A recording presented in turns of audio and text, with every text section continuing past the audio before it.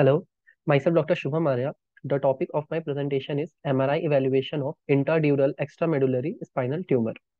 The spinal cord is the part of the central nervous system that is found within the spinal canal of the vertebral column.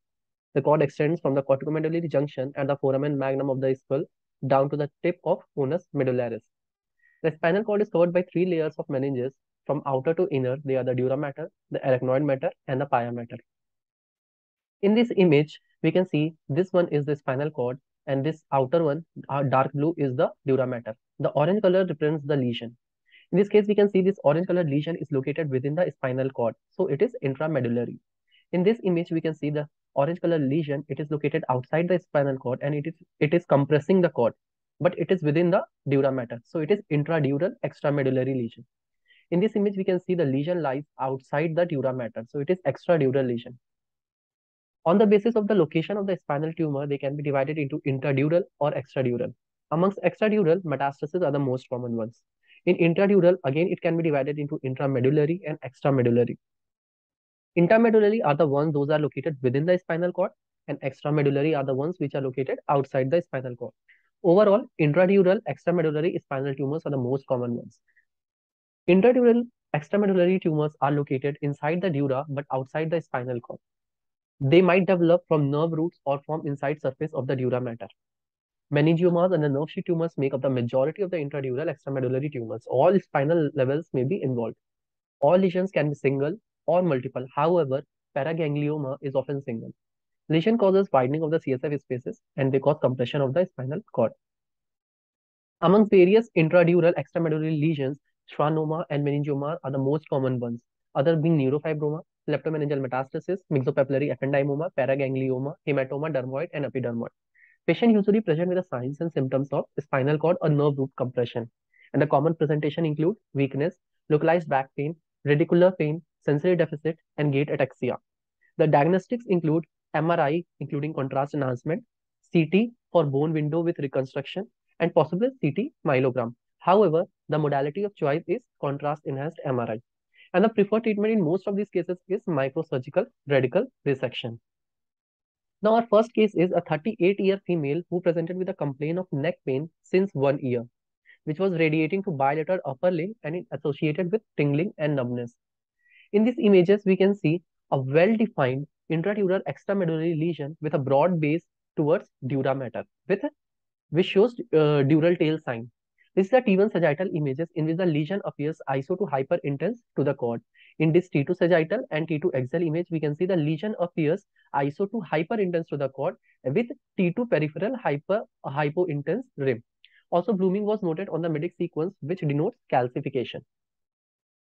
These are the post-contrast images, sagittal section, coronal section, and axial section, which shows intense homogeneous enhancement of the lesion. This lesion span from the lower border of T4 vertebra to the lower border of T5 vertebra, and no evidence of extension into the bilateral neural foramina was noted. So, on the basis of the imaging finding, the diagnosis of spinal meningioma was made.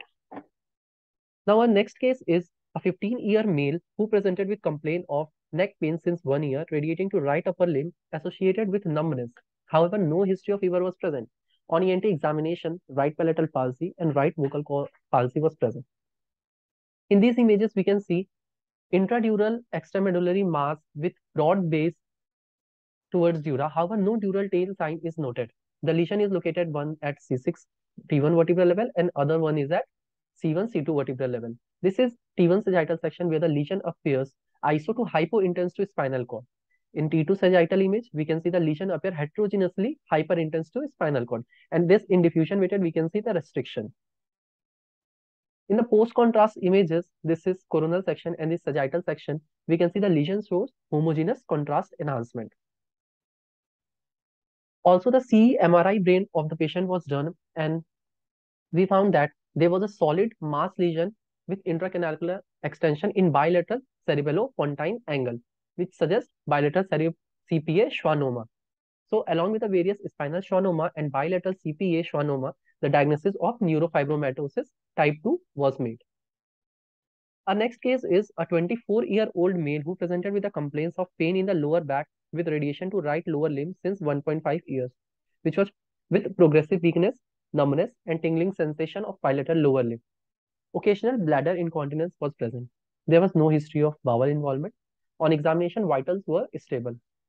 Motor and sensory examination was normal. Rest of the neurological and other systemic examination was within normal limit. Patient is a post-operative follow-up case of myxopapillary ependymoma. In these images, we can see a well-defined intradural extramedullary lesion involving the conus medullaris and filum terminale and extending from the lower border of L2 to the lower border of L3 vertebral level. The lesion appears hyperintense on T1 image, and this on T2 sagittal image, we can see the lesion appears heterogeneously iso to hyperintense, and it shows mild diffusion restriction. On post-contrast images, sagittal section, coronal section, and the axial section, we can see the lesion shows homogeneous contrast enhancement. However, no hemorrhage or extension of the lesion into the neural foramina was noted. As this is a known case of myxopapillary ependymoma and it is a post-operative case, so the final diagnosis was made as recurrent or residual myxopapillary ependymoma. Our next case is a 9-year-old girl who is a post-op case of medulloblastoma for which she received radiotherapy also. Now she presented with a complaint of difficulty in walking. In these images, we can see diffuse leptomeningeal thickening and enhancement with multiple nodular enhancing lesions in the surface of the cervical, dorsal, and lumbar spinal cord from C3 to L1 vertebral level. In T1 sagittal image, lesion appears iso to hypointense. So it is very difficult to see the lesion in just T1 images. In T2 section, sagittal section, we can see the lesion appears hyperintense, and on diffusion restriction, diffusion images, we can see the lesion shows diffusion restriction. This is a post-contrast image where the lesion shows nodular enhancement. So the diagnosis of leptomeningeal drop metastasis was made. Now to start with the discussion, first is meningioma. Meningiomas are often located posterolaterally in the thoracic region and anteriorly in the cervical region. Mostly they are solitary lesions. Multiple meningiomas are often associated with NF2. On imaging, plain films appears normal and rarely bone erosion or calcification may be seen. On non-contrast CT, we'll see isodense or moderately hyperdense mass lesion. Hyperostosis may be seen, but it is not as common as in the intracranial meningiomas. Calcification may be present. On MRI, the meningiomas appears as well circumscribed broad-based dural attachment, which is dural tail sign. On T1, they appear isointense to slightly hypointense and may have heterogeneous texture. On T2, they appear isointense to slightly hyperintense, and on contrast, they show moderate homogeneous enhancement. Occasionally, densely calcified meningiomas are hypointense on T1 and T2 and show only minimal contrast enhancement. Spinal meningiomas are typically slow growing and surgery is the treatment of choice for them. Less than 10% experience recurrence. The differential diagnosis for it are the nerve sheath tumors, that is the spinal schwannoma and the spinal neurofibroma. Next, we have the nerve sheath tumors, which are schwannomas and neurofibromas. Schwannomas are more common, while the neurofibromas generally occur in association with NF1.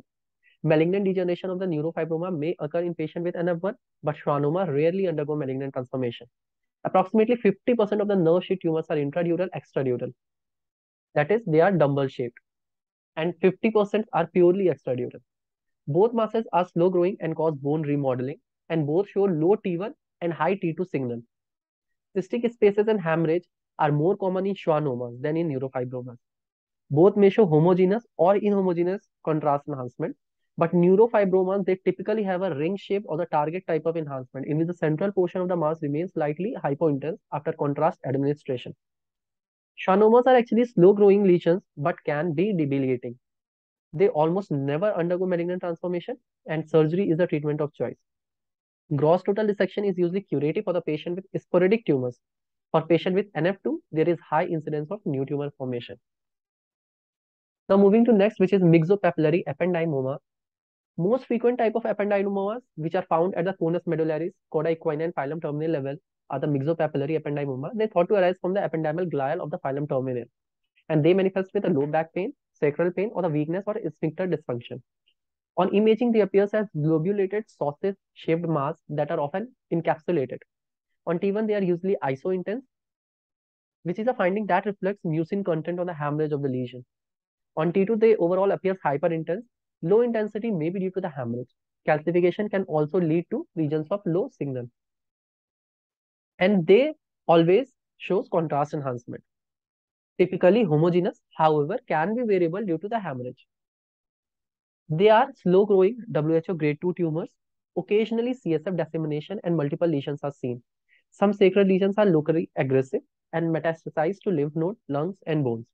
Aggressive behavior of the lesion is more commonly seen in case of children. They can often be excised completely with excellent prognosis with a 5-year survival rate of 98%. If the tumor has extended to the conus medullaris, resection is often incomplete with a greater risk of local recurrence, and there is a greater risk of neurologic deficit. This is what we saw in our case of myxopapillary ependymoma.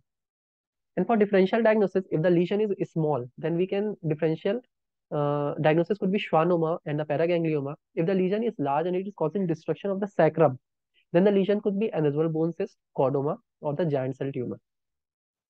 Next, we have the leptomeningeal metastasis. They are frequently seen in the setting of the solid tumor. The most common ones are melanoma, small cell lung cancer, and the breast cancer, and in hematologic malignancies. In children, the most common intradural extramedullary neoplasm are the drop metastasis from the primary brain tumor, and among which the most common one is medulloblastoma, as we saw in our case. In adults, the non-CNS tumors are the most commonly encountered ones. However, in case of the CMS, the most common drop metastases are from the glioblastoma. In MRI, in non-contrast MRI, it is very difficult to pick a lesion, so that may appear normal. Thus, whenever suspected, contrast should be administered. And typical characteristics findings in the MRI are, on T1, it will appear thickened nerve root with nodular lesions that are isointense with the spinal cord. On T2, we'll see the cord edema may be present with more extensive disease, especially if there is intramedullary component. On contrast, there will be enhancing tumor nodules on the spinal cord, nerve roots, or the chordae equina, and the sugar coating of the spinal cord and the nerve root is seen. The treatment and prognosis of the leptomeningeal metastasis is actually poor, and it depends on the primary tumor. No surgical cure is possible, and the treatment resolves around the systemic chemotherapy and radiotherapy to the neuraxis. For differential diagnosis, if there is diffuse disease, then differential could be meningioradiculatis, arachnoiditis, and Guillain-Barré syndrome. If there is a nodular disease, it could be spinal meningioma, spinal schwannoma, neurofibroma, or pile lipoma. So, the summary and conclusion of my presentation. Contrast enhanced MRI is the modality of choice to fully characterize these masses and the relationship of the masses to the cord, the dura, the nerve roots.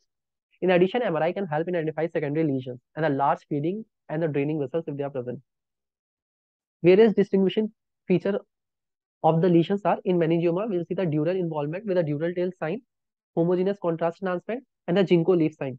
Ginkgo leaf sign is actually used to distinguish between the spinal tumor, that is spinal meningioma, from a neurogenic tumor, that is spinal schwannoma. It is seen on the axial post-contrast T1 imaging, in which the leaf represents the distorted spinal cord pushed to one side of the thecal sac by the meningioma, and the stem is seen as non-enhancing streak, probably representing the stress denticulate ligament. In the nerve sheath tumor, we see the nerve root involvement, extradural neural phenomena extension with dumbbell appearance of the lesion. The schwannomas are actually rounded or oval in shape. They show marked T2 hyperintensity and heterogeneous cystic changes when they are large, and they displace the nerve root. Whereas neurofibromas are actually fusiform or flexiform in shape. They show marked T2 hyperintensity and they encase the nerve root. Leptomeningeal metastasis. In this, we will see the spinal cord margins or the nerve root involvement, especially the chordae equina, with multifocal nodular enhancement. Myxopapillary ependymoma usually involves the chordae equina region, and the lesion appears sausage shaped in morphology. The neuroendocrine tumors, that is paraganglioma, chordae equina region is involved with prominent flow voids is seen. Also, the cap sign is seen. Cap sign is actually the T2 hypointensity above or below the lesion, which is due to the previous hemorrhage, and that is due to the hemosiderin deposit.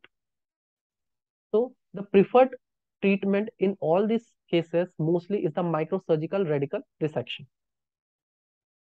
These are my references. Thank you.